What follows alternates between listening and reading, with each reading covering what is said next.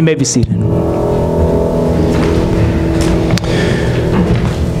For 7 years, they had unbelievable success. 7 countries obliterated, 31 kings defeated. The Hebrew people were unstoppable. They hadn't always been. For 4 centuries, they were slaves in Egypt. For 40 years, they wandered like Bedouins in the wilderness. They didn't thrive. But they did during those 7 years. That's when the Jordan River opened up. The walls of Jericho fell down. The sun stood still, and the kings of Canaan were driven from the land. What they accomplished was so amazing, the historian wrote, "So the Lord gave Israel all the land he had sworn to give their ancestors, and they took possession of it and settled there. The Lord gave them rest on every side, just as he had sworn to their ancestors. Not one of their enemies withstood them. And the Lord gave all their enemies into their hands. Not one of all the Lord's good promises to Israel failed. Every one was fulfilled." Wow. A new season was born. Perhaps you need a new season. You don't need to cross the Jordan River, but you need to heal a broken relationship. You aren't up against the walls of Jericho, but you need a new job, a better job, so you can get out of financial bondage. Sometimes the challenge is so great, it just feels like it sucks the life out of us. The book of Joshua is in the Bible for such a season. It challenges us to believe our best days are ahead of us. God has a promised land for us to take. Canaan symbolizes the victory we can have today. Canaan is not a metaphor for heaven. Heaven will have no enemies. In Canaan, they had at least 7 enemy nations. Canaan does not represent the life to come. It represents the life we can have now. Canaan represents the victorious Christian life. The wilderness represents the defeated Christian life. In the wilderness, the Hebrews walked in circles. Victories were scarce. They were saved but not strong. Saved from Pharaoh but stuck in the desert. Sounds awful. It might sound familiar. I know many Christians who say they are stuck in a rut, stalled. They can tell you the day they escaped Egypt, but they can't tell you the last time they defeated a temptation. They're not alone in the wilderness. Willow Creek Community Church Reveal project interviewed over 200,000 Christians. They wanted to determine how many Christians are propelled by their faith to love God and love people with their whole heart.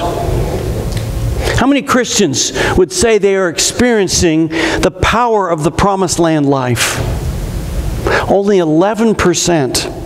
Nearly 9 out of 10 believers, in other words, are languishing in the wilderness. Saved? Sure. Empowered? Nope. How do we explain the disconnect with so many of us caught in the land between Egypt and Canaan? The fact that we have this amazing power of new inheritance available to us, but we're not experiencing it, suggests that somehow pastors are miscommunicating how to access it. Listen to this true story about miscommunication. A woman was coming to a camp. She was going to take a 2-week vacation in Florida, and so she wrote to this camp. She was an elegant woman, kind of old-fashioned, and she wanted to ask about the facilities they had there. And so she began to write a letter to the camp director, but she just couldn't put the word toilet in her letter, asking about that. And so she thought about it, and so she came up with the old-fashioned term, bathroom commode. So she was writing about that, but then she thought, even that seems too forward. And so she finally decided just to say BC. So she asked, does the camp have its own BC facilities? That's what she wrote. Well, the camp director was not old-fashioned. He read her letter and he just couldn't figure out what she meant. It really stumped him, the BC. So after worrying about it for several days, he took it to other staffers, and they couldn't figure out either what in the world she was talking about. Finally, he came to the conclusion that the lady must be asking about the local Baptist church. And so he sat down and he wrote the following reply. Dear Madam, I regret the delay in answering your letter, but I now take pleasure of informing you that the BC is located 9 miles north of the campsite and is capable of seating 250 people at one time. I admit it is quite a distance away if you're in the habit of going regularly, but no doubt you'll be pleased to know that a great number of people take their lunches along and make a day of it. They usually arrive early and stay late. The last time my wife and I went was 6 years ago. And it was so crowded we had to stand up the whole time we were there. It may interest you to know that right now there's a supper plan to raise money to buy more seats. They plan to hold a supper in the middle of the BC, so everyone can watch and talk about this great event. I'd like to say it pains me very much not to be able to go more regularly, but it is surely not for lack of desire on my part. As we grow older, it seems to be more and more of an effort, particularly in cold weather. If you decide to come down to the campground, perhaps I could go with you the first time you go, sit with you, and introduce you to all the other folks. This is really a very friendly community. When you're miscommunicating with someone, it can really be pretty funny. But there's no reason to miscommunicate about the new inheritance, promised land power available to every follower of Christ. If you invited Christ into your life, the Holy Spirit has come to dwell in you. You have the same power in you that God used when He raised Christ from the dead. So why do we struggle through life? Our inheritance in Christ grants us power, but we feel like we're powerless. Why? I can think of two reasons. Stay with me. These are probably the two central messages of the book of Joshua. One, we forget that the Lord keeps His promises. Joshua writes, I will give you, or God says this, I will give you every place where you set your foot, as I promised Moses. Your territory will extend from the desert to Lebanon, and from the great river, the Euphrates, all the Hittite country, to the Mediterranean Sea in the west. Be strong and courageous, because you will lead these people to inherit the land I swore to their ancestors to give them. God promised Joshua He would give them the promised land that He had promised to Moses. If Joshua got worried or wondered if they could really do it, all he had to do was remember that God had promised. And God keeps His promises. Do you know God's promises? 7 times in Joshua 21 and 23, Joshua tells the Israelites, God keeps all His promises. I've bolded all the references to promises. So the Lord gave Israel all the land He had sworn essentially means promised, to give their forefathers. And they took possession of it and settled there. The Lord gave them rest on every side, just as He had sworn to their forefathers. Not one of their enemies withstood them. The Lord handed all their enemies over to them. Not one of all the Lord's good promises to the house of Israel failed. Every one was fulfilled. The Lord has driven out before you great and powerful nations. To this day, no one has been able to withstand you. One of you routs 1,000, because the Lord your God fights for you, just as He promised.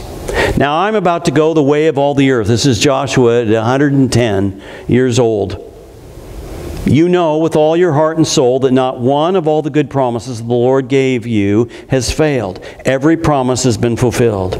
Not one has failed. but all the good things the Lord your God has promised you have come to you. God promised the Israelites that He would drive out the Canaanites because of their wickedness, their rejection of God for 600 years, and bring them into the land. And that's just what He did. He reminds the people that God keeps every one of His promises. When you're in the thick of the battle and you think God has forgotten you and wonder if God is capable of doing what He says He will do, it helps to know that God fulfills every one of His promises. You can cling to the promises of God. They are a lifeline. 60 times we read in the book of Joshua that God promises the people of Israel that they can rise up and take possession of their inheritance. Is it time for you to take your inheritance? You have one. If you've given your life to Christ, God has given Canaan to you. Apostle Paul says He has blessed us in the heavenly realm with every spiritual blessing in Christ. This may be the best kept secret in the Christian faith. We underestimate what happens to us at conversion. Most Christians view conversion as a thing kind of like a car wash. You come in a dirty car, you have your sins washed away, and you come out a clean car. But conversion is much more than a removal of sin. It's a deposit of power.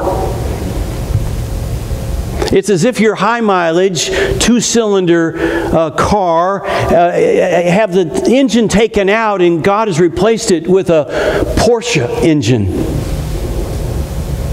God removed the old motor, caked and cracked, and He replaced it with a humming, roaring version of Himself. He's planted within you the essence of Christ. So the Apostle Paul writes, read this is a very famous verse. Therefore, if anyone is in Christ, the new creation has come, the old has gone, the new is here. And then the Apostle Paul says in Ephesians 1:18-20, read this with me. This is, I have quoted this verse every week in this series. This has been the theme. Read it with me. I pray that the eyes of your heart may be enlightened. It's not up there? Your voice okay? You prayed? Come on, Dave. I heard you. I pray that the eyes of your heart may be enlightened in order that you may know to which He has called you, the riches of His glorious inheritance in His holy people, and His incomparably great power for us who believe. That power is the same as the mighty strength He exerted when He raised Christ from the dead and seated Him as a... Paul says we have incomparably great power within us. But often we live as if we don't know it. Receive yours. You are embedded with resurrection power. Though you can't control your tongue, God can. Though you can't control your sexual urges, God can. Though you can't forgive, God can. The wilderness mentality says, I am weak, I'll always be weak. Inheritance people say, I was weak, but I'm getting stronger. Wilderness people say, I am a victim of my situation. Promised land people say, I'm a victor in spite of my circumstances. Wilderness people say, these are tough days. I'll never get through them. God's people say, God has promised me incomparably great power. God will get me through.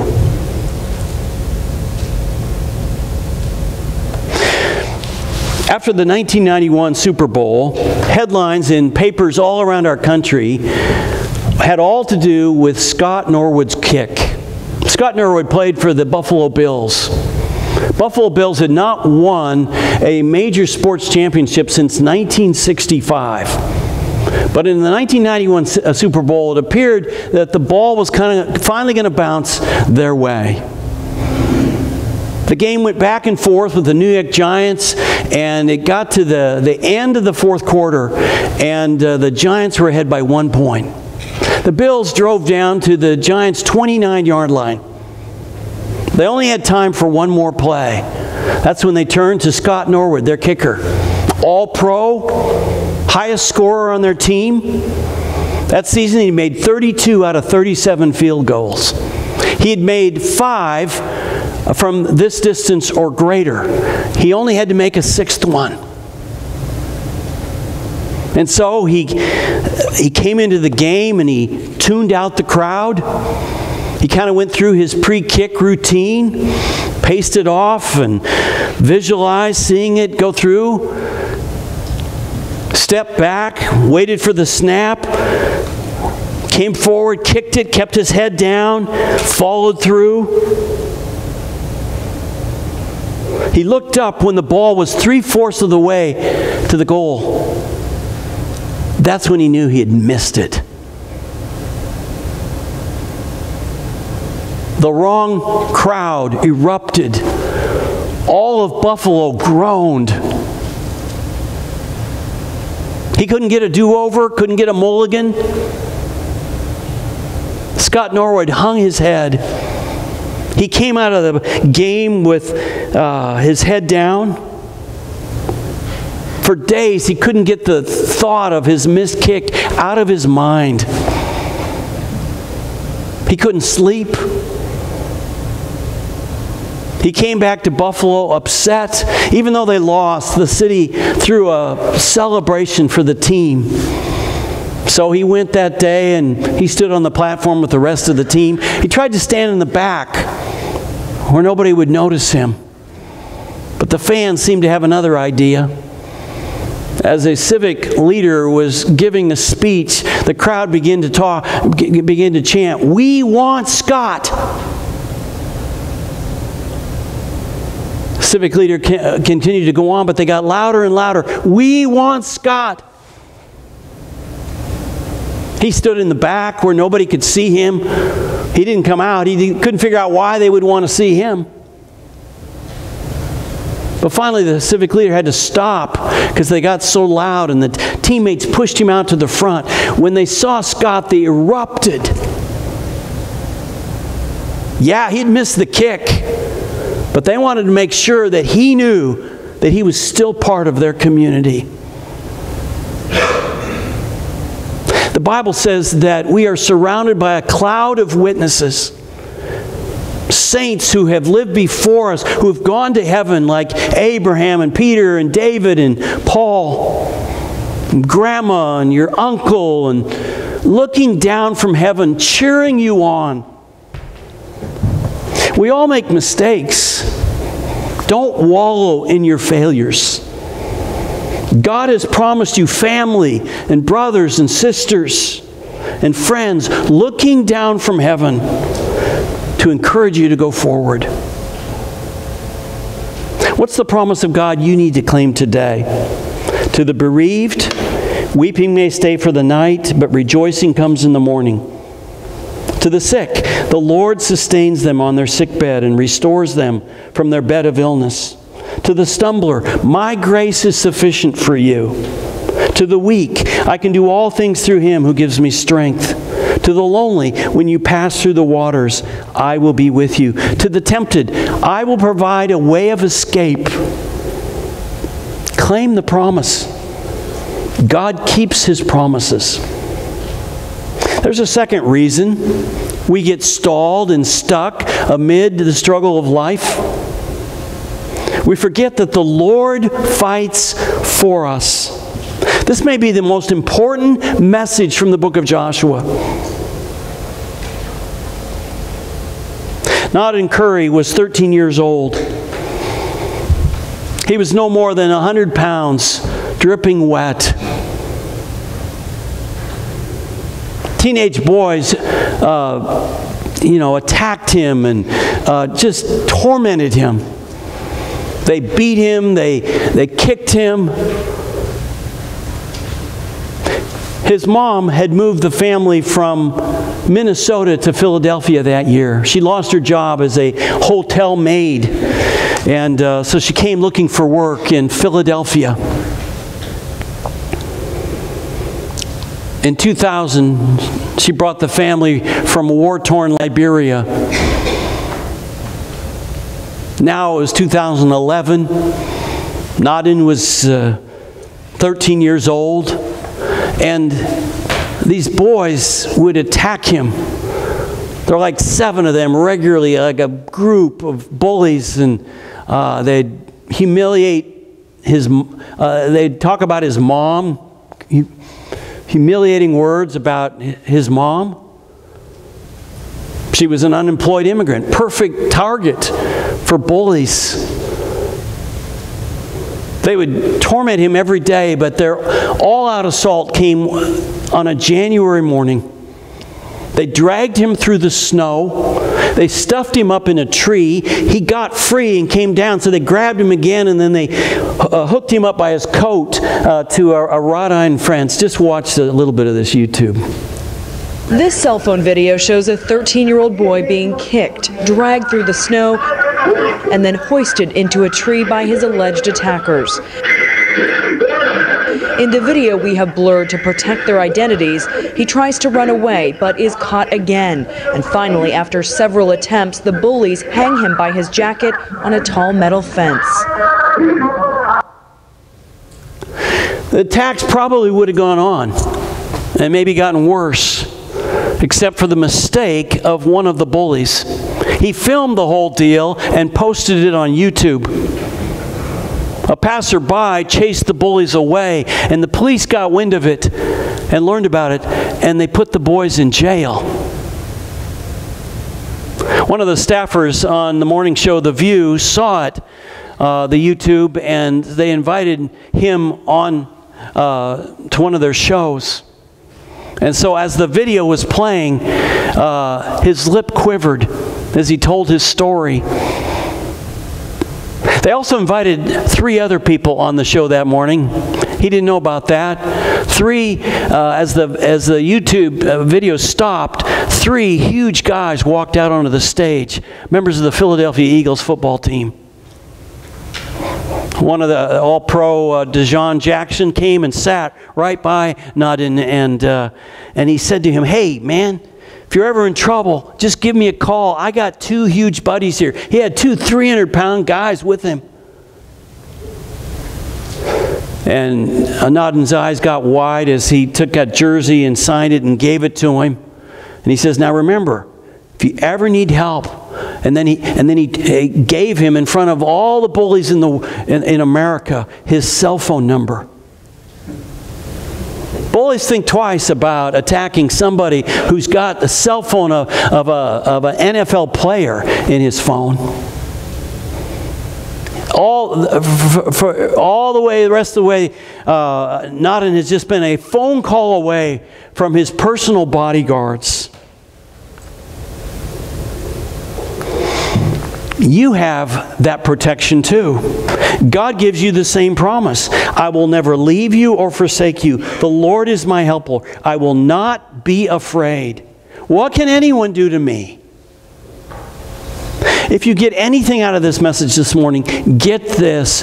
God fights for you. This changes everything. Because God is strong, you are strong. Because God is able, you are able. Since He has no limits, you have no limits. This is possibly the biggest news of the book of Joshua. God not only stays with you, He fights for you. Before he dies, Joshua recounts many of the times God fought for the Israelites.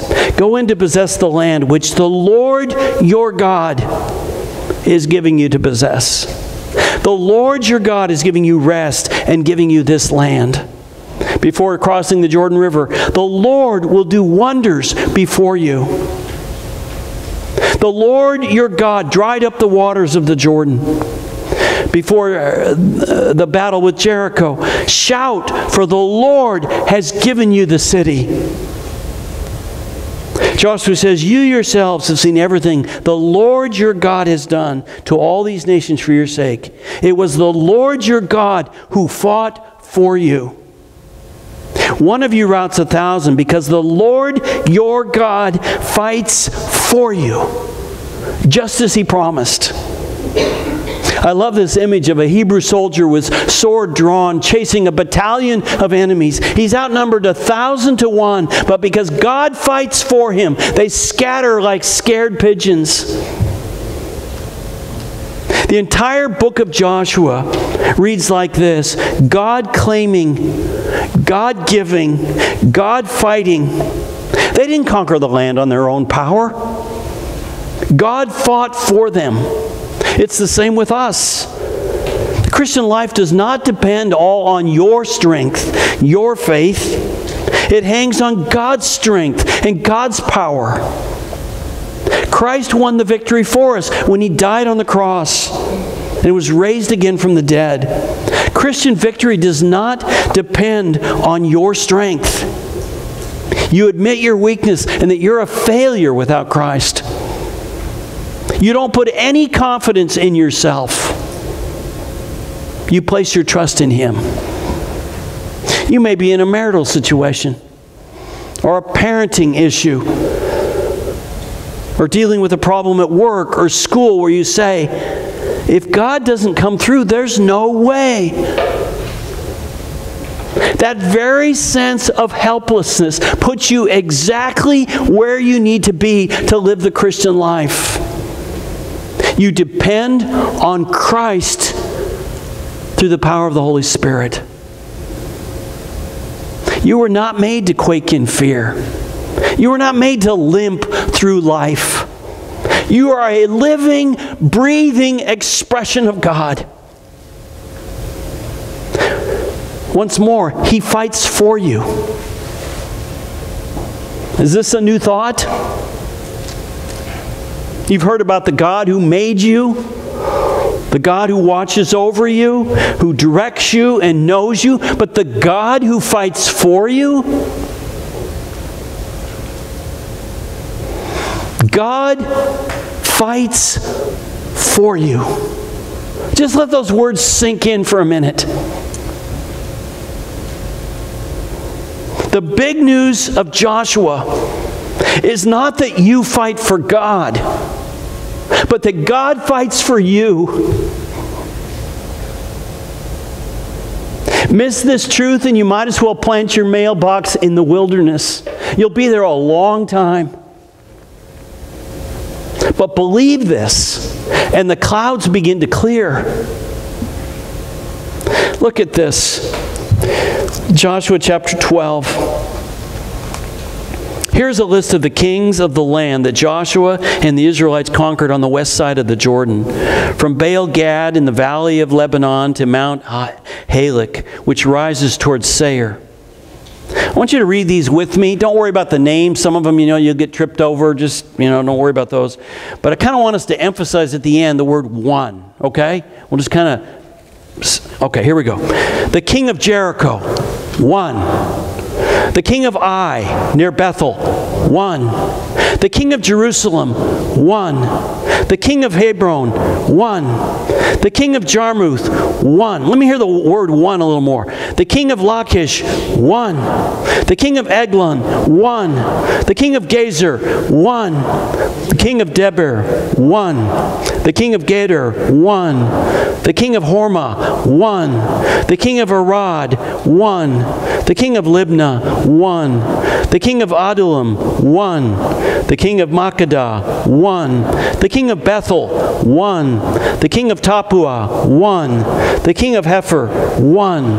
The king of Aphek, one. The king of Lasharon, one. The king of Madon, one. The king of Hazor, one. Now let's build it up a little bit toward the end here. The king of Shibron Meron, one. The king of Oxphah, one. The king of Tanakh, one. King of Megiddo, one. The king of Kadesh, one. The king of Jokneam in Carmel, one. The king of Dor in Naphath Dor, one. The king of Goyim in Gilgal, one. The king of Tirzah, one. 31 kings in all. Joshua 31, Canaanites 0. It reads like the record for the Connecticut women's basketball team. Imagine your list. Envision the day you stand before Jesus and He reviews your life with you. He'll give you the praise that is your due, the victories you won. Greed, 1. Explosive temper, 1. Envy, 1. Abused as a child, yet stable as an adult, 1. Strayed off course, yet returned with vigor, 1.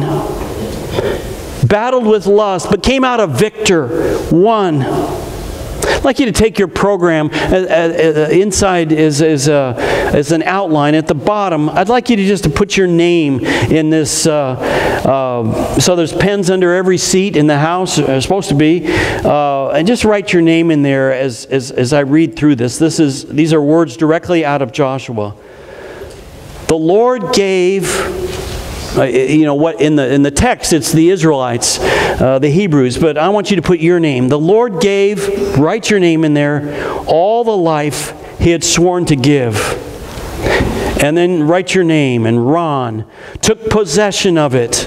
The Lord gave, write your name, rest all around, and not an enemy stood. Not a world failed of any good thing which the Lord had promised, write your name. Just imagine it. You at full throttle. You experiencing God's incomparably great power. You as God intended you to be. Isn't it time for you to change your mailing address from the wilderness to the promised land? Lord, thank you for your amazing promises that you gave us in this book, but really, as Dave said earlier, throughout the Bible. And the greatest promise comes in Jesus. Lord, we don't want to live weak lives, stumbling, limping through life. We want to experience your power. So I want to give you a moment just to talk to God about that right now. We've got our heads down. Maybe tell God about something you're facing that's just got you stuck, afraid. Tell Him about it. He knows about it. But tell Him you want to live out His incomparably great power, resurrection power, the Holy Spirit's power, inheritance power inside of you. You want to live on a higher plane this week. Would you tell Him that? You pray.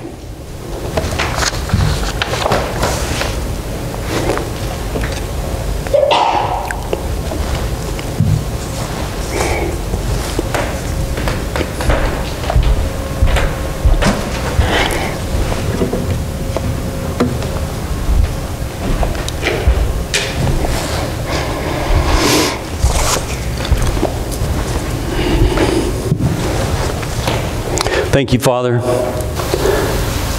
that you don't leave us alone, powerless, but you give us your power within us, embedded within us when we commit our lives to you. Help us to use that power this week.